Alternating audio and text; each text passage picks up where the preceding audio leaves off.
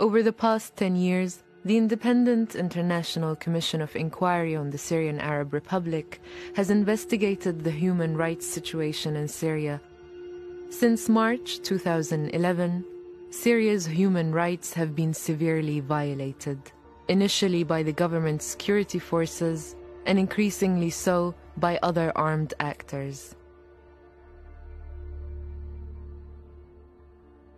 Parties to the conflict perpetrated the most heinous violations of international humanitarian law and violations and abuses of international human rights law. Most of these massive crimes, violations, and abuses have gone unpunished.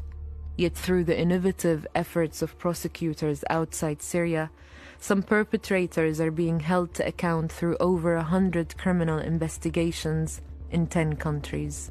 The Commission has provided information for over 60 such investigations, building on its interviews with nearly 8,000 victims and witnesses, and its records of more than 3,200 individual alleged perpetrators. It is long past the time to fill the gaps in other areas of justice. More innovative efforts are needed to release those arbitrarily detained, to identify the missing and disappeared, support victims, survivors and their families, including psychosocial support, ensure that all Syrians can restore civil documentation and housing, land and property records, and demobilize fighters, in particular children.